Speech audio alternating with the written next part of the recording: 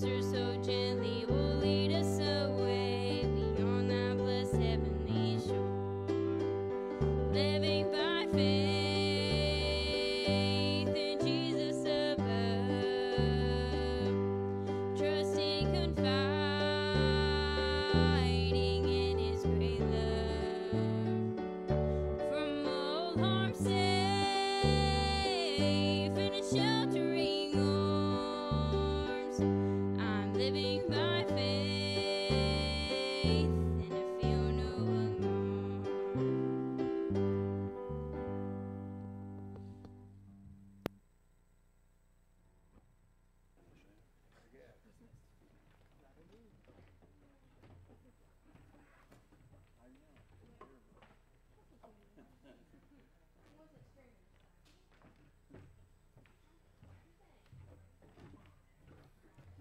Amen. Amen. Does anybody want to stand and honor the Lord with a song or testimony before we get into the Word of God tonight? Anybody at all?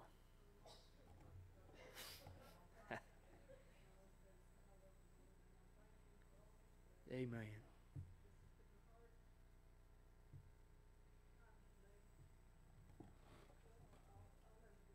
Right.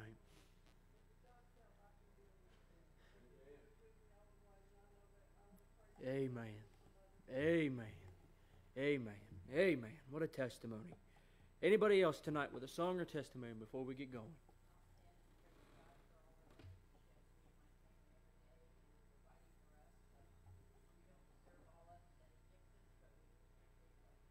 Amen. Amen. Anybody else? Anyone at all?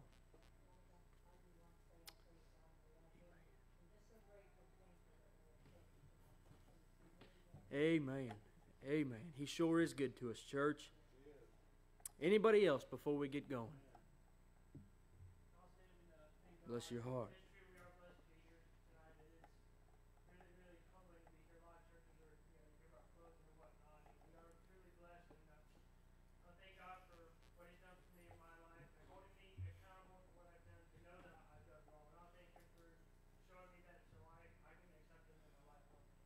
Amen. Amen. Anyone else tonight with a song or testimony on their heart? Amen.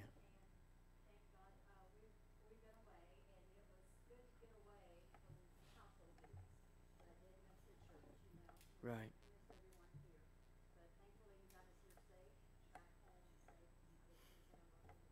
Amen. Amen. We're glad you're back. Amen. Anyone else tonight before we get into the Word of God?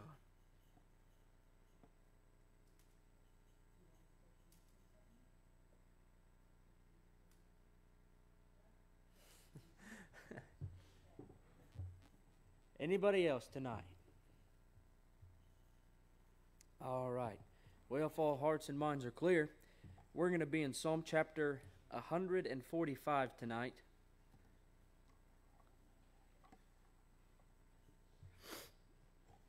Psalm chapter 145. Booyah.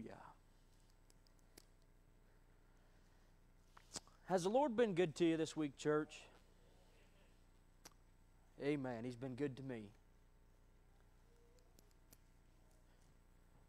I'm thankful for all that He's done and all that He's meant to me, all that He does for me, and all that He's allowed me to do. I'd be lying to you if I told you I wasn't tired tonight. Heavy-hearted. It's been a long week. It's been a challenging week. It's been a tiring week, but I'm thankful that I can come to the house of the Lord. Amen. If you're in Psalm chapter 145, since y'all didn't fellowship, we're going to go ahead and stand. Yeah. You thought you were getting out of it tonight. No. Lord, no. Psalm chapter 145. When you're there, go ahead and say amen. Amen. Starting in verse 1, and he says, I will extol thee, my God, O King, and I will bless thy name forever and ever. Every day will I bless thee, and I will praise thy name forever and ever. Great is the Lord, and greatly to be praised, and his greatness is unsearchable. One generation shall praise thy works to another, and shall declare thy mighty acts. I will speak of the glorious honor of thy majesty, and of thy wondrous works. And men shall speak of thy might, of the might of thy terrible acts, and I will declare thy greatness. They shall abundantly utter the memory of thy great goodness, and shall sing of thy righteousness. The Lord is gracious and full of compassion, slow to anger, and of great mercy. The Lord is good to all, and his tender mercies are over all his works. All thy works shall praise thee, O Lord, and thy saints shall bless thee, and they shall speak of the glory of thy kingdom, and talk of thy power. Let's pray tonight. Heavenly Father, Lord, we're just thankful for who you are, God, what you've done for us. Lord, we're thankful, God, that you've allowed us to come to your house to worship you in spirit and truth. God, and I pray, Lord, that you'd help us to get up and get out of the way, Lord, and I pray that you would get in the way. I pray, Lord, that you'd help us not to tarry here too long, but God, Lord, that you would just have your way, Lord, in every word. I pray, God, that every word that comes out of my mouth tonight would not be of my own might, my own will, but God, Lord, that you would speak through me. God, I pray, Lord, that we would remember, God, all that you've done for us, Lord, and look around and see the goodness that surrounds us in this life. Lord, I thank you for who you are. God, you've been so good. God, search us. Lord, forgive us of every shortcoming, every fault, every failure. God, we know we fall short, but Lord, Lord, your grace and mercy is always, always there for us, Lord, and we're thankful. God, have your way tonight. In Jesus' name I pray. Amen. Amen. Like I said, I'm tired tonight. I don't feel chipper, I guess, if that's the word I want to go for. I don't feel like I could take a lap around the church unless the Holy Ghost got a hold of me. But I feel tired. I feel exhausted. I feel weak. I just feel so lackadaisical, I guess is the word I want to go with. And, you know, when you're tired and when you feel that way, it's so easy to just look around and see, you know, everything that's going wrong in your life, right? It's so easy to look around and say, well, I'm tired, so this part of my life's not going good, and since this part of my life's not going good, that part of life's not going good, and it almost just seems like it's a cycle, and it almost just seems like one thing after another, after another, after another, and it just seems like they pile on top of each other. But I got to thinking today as I was studying and asking God what he would have me to preach. He told me, he said, just look around. Look at what God's done. And I feel like so many times in this life we get to the point where all we want to focus on is the bad, and all we want to focus on is the ugly and the disgusting and the bad things that are going on in life, but we fail to look around and look at what God has done for us recently. And a perfect example would be, I didn't feel like getting up out of bed today, and when I got up out of bed, I was almost late to class, and it just seems like domino after domino after domino continued to fall, but then I looked around and said, you know what, God? I said, this might be the last nice day of the year. It could start raining tomorrow. It could get cold tomorrow. God, I'm thankful for the day that you've given me. I'm thankful for what you have surrounded me with, the friends that you've put around me, the family that you've put around me, the things that I can look around and say, God, I'm so thankful for what you've done. And this passage of Scripture came to my mind. In verse 1, he says, I will extol thee, my God, O King. How many of you have fallen short in praising God over these past couple days since you heard the message about praising God? I'll go ahead and raise my hand. I have fallen short of my praise. And my message, or my mind goes back to the message that Dad preached the other day about we need to praise God more. And that word extol, all that word means is to praise exceedingly. Exceedingly. Even when you don't feel like praise. Church, even when you forget to praise God, good, remember, think back to what God's done for you. He said, I will extol thee, my God, O King, and I will bless thy name forever and ever. He said, every day will I bless thee, and I will praise thy name forever and ever. Church, I believe that there is never a day, there is never a time that you can look around you and say, I have nothing to praise God for. I don't believe that there's ever a time in this life where you could make an excuse and it be valid enough for you not to praise God. I believe that every single day of this life, no matter what is going on around you, I believe that there is something to be thankful for. There is something to be happy about. There is something to thank the Lord for. He has been so good, amen. One thing you can thank Him for is getting up out of bed this morning. Another thing you could think of, hey, some of you are old, church. You should be thankful that God's given you another day. I'm not trying to be rude. I'm not trying to be dark or anything like that. But, I mean, I could be thankful for another day. I'm not guaranteed another day. That's something to be thankful for. I could be thankful for the ability to come to church. Hey, if that's not something to be thankful for, you probably don't have anything to be thankful for. Church, that is something to be excited about. Something to be thankful for, that we can come to the house of God. He said, every day will I bless thee, and I will praise thy name forever and ever. But then he goes on and he says, great is the Lord and greatly to be praised. You hear that verse quoted a lot. Great is the Lord and greatly to be praised. And church, He is great. Now, I believe He deserves to be greatly praised. I believe that He deserves to be abundantly praised, to be extolled, to be exceedingly praised. But then he goes on and he says, His greatness is unsearchable. And I thought about that for a second. I said, God, why wouldn't you want your greatness to be searchable? Why wouldn't you want us to see your greatness? But then I realized what the writer was trying to say here. He wasn't saying that His greatness was unsearchable in the fact that you couldn't look around and find it. He was saying that His greatness was unsearchable in the fact that you could never find everything that He has been great to you for. Man, y'all are quiet tonight. Y'all must be tired. Hey, church, can I promise you, on the authority of God's Word, that when you think that you've found everything that you can to be thankful for, there is always something else to be thankful for. His greatness is unsearchable. So that blessed me when I read that today.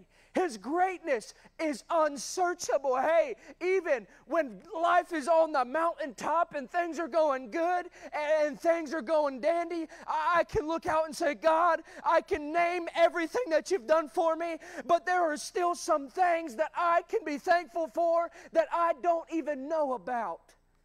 On your way to church, how many of you ever been driving and you just got so upset because you got stuck behind a tractor going 10 miles an hour? Yeah, I tell you what, I'm the worst at it. I got bad road rage, and I'll be the first one to tell you. I get stuck behind a tractor. I'm swerving over, seeing if I can pass him. I'm trying to find the shortcut or a back road that I can take. But think about this for a second. Think about this. Think about it. When Moses and the children of Israel were at the sea, and God told him, what did He say? He said, stand still and see the salvation of the Lord. And so many times in life we get to this fast-paced living, and we want to go, but then God slows us down a little bit.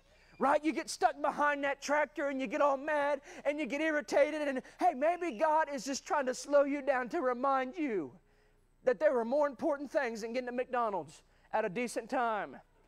I tell you what, I can't name the number of times that I've been going to get food and got stuck. I was hungry and started throwing a fit. But listen to me, church. Listen to me. Listen to me. Maybe God is protecting you from something. Right? God's slowing you down because there's something up ahead that He doesn't want you to get into. You ever thought about that? Maybe God is trying to stop you from going one way because He knows what lies ahead at that path. That's something to be thankful for. That's something that is great. His greatness is unsearchable. You can't name everything that He's done. You can't look and say, I know everything that He's done for me. Even when life is in the valley, church, you can still look and say, God, your greatness is unsearchable. Even when I have nothing, or when I feel like I have nothing to be thankful for, I can look and say, God, there are still so many things that I can thank you for. Your greatness is unsearchable. He said, one generation shall praise thy works to another, and shall declare thy acts. And my mind went back to that it's a form of literature. I can't think of what it's called, but it passes down from generation to generation. And I got to thinking about it, and you know, a lot of things that we hear in the Bible, they've been passed down to us, right? But think about this, church. There's going to be things where people look back at your life and say, I remember what God did for them. I remember what God did for Jim Griffith when He healed him.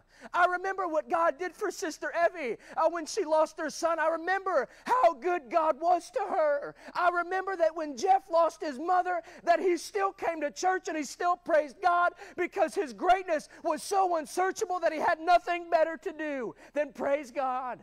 Church, God's greatness is so good that it will live on forever and ever and ever and ever. And when the world falls apart, people will look back and remember and say, I remember how good God was, how good God is, and how good He is always going to be.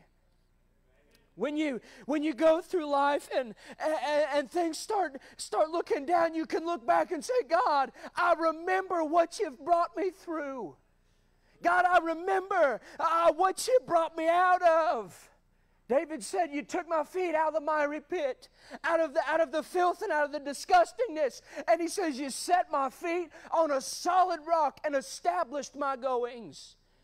Church, we can look back and say that we can praise God because of what He's done for us. We can declare His mighty acts. He said, I will speak of the glorious honor of Thy majesty and of Thy wondrous works. How many of you has God done something good for you today? Yeah, go ahead and raise your hand. I believe God did something good for me today. Hey, I may not know what it is yet, and I may have to get back with you on it, but I believe that God did something good for me today. I believe that you can say that every single day of your life. You can say that God has done something good. And He says, and men shall speak of the might of Thy terrible acts, and I will declare Thy greatness. They shall abundantly utter the memory of Thy great goodness, and shall sing of Thy righteousness. The Lord is gracious and full of compassion, slow to anger, and of great mercy. How many of you ever done something that, man, the Lord should have just probably struck you down? Yeah, I tell you, I'll be the first one to tell you there's plenty of things that I can look back and say, God, why didn't You get more mad at me for that? God, why didn't You punish me for that? God, why didn't you do something because of what I did? But then I read this verse, remember, He's slow to anger. Church, I'm thankful. I'm thankful that the God of this universe, the God that created everything, that created you and me, is slow to anger. Because if He wasn't, I'm telling you, I tell you what, I'd be taken out to the woodshed more times than I can count. God is such a good God that He's so slow to anger, and His mercy is so great, and His compassion is so great that He loved you so much that He says, you know what, even when you make a mistake, even when you fall short sometimes, He says, I'm not going to get mad. He says, but if you're genuine and you seek forgiveness and you seek my love, He said, I will show you compassion and grace. He said, the Lord is gracious and full of compassion, slow to anger, and of great mercy. He said, the Lord is good to all, and His tender mercies are over all of His works. Church, I believe that God has been good to me. I believe that He's been good to you, and I believe that you can look around, church, and you can see everything that God's created, and you can see the birds, you can see the trees, you can see this building, you can look and you can see and say, you know what, God has had His mercy in every single thing. Church, this church probably shouldn't even be here, if I'm being honest with you. But God's mercy has allowed it to be here. Church, if I'm being honest with you, should not be here tonight. But because of God's mercy, He allowed me to be here. And truth is, church, and you may get mad at me for this, but you probably should not be here tonight. But God's mercy is so great that He's allowed you to be here because He loved you. He said, "In all thy works shall praise thee, O Lord, and thy saints shall bless thee." My mind thinks about the trees when the wind blows and how they just flap back and forth, praising God because of what He's done. When the Bible says that if no one else will cry out, the Bible says that the rocks and the trees would cry out. Church, do you really want a tree to praise God for you? Imagine standing before God and Him bringing up and saying, "Hey, remember that time that you refused to stand up and give me praise on a Wednesday night service because of how good that I was, that I had to have the tree cry out and praise me because you refused." Think about that tonight, church. I don't want to stand before God and have to give an account because I refused to give Him praise. But He says, "All thy works shall praise thee, O Lord, and thy saints shall bless thee. They shall speak of the glory of thy kingdom and talk of thy power." Church, I believe that God's glory is something that I will never be able to wrap my mind around. I believe that. I don't think my mind could ever fully understand how good that God has truly been to me. I don't believe that my mind could wrap around the idea of how much mercy God has intertwined into my life.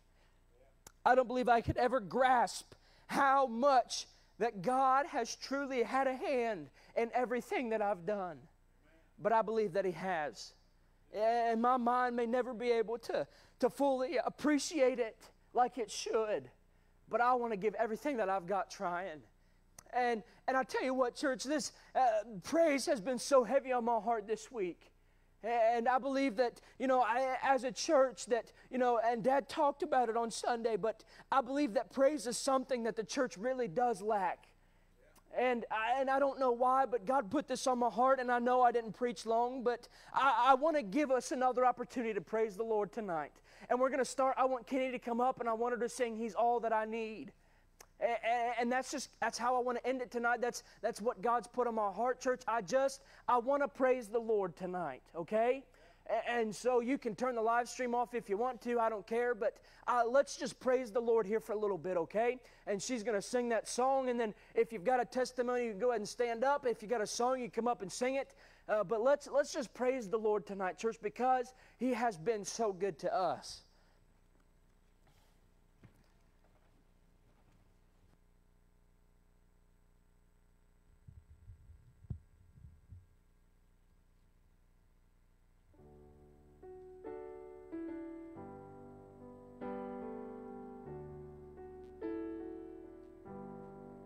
I don't need silver,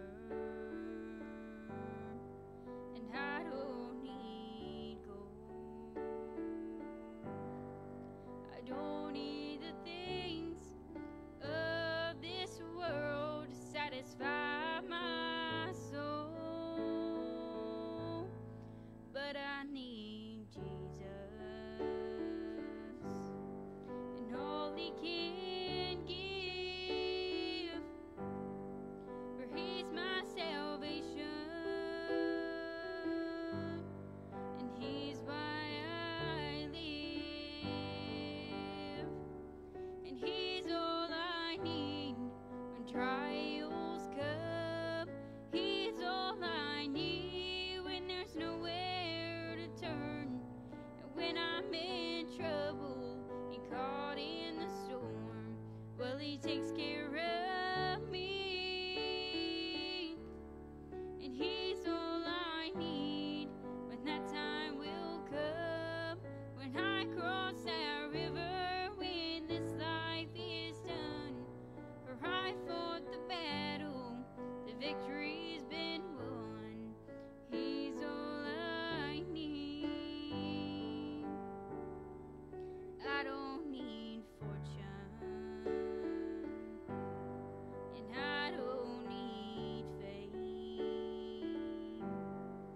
I don't even care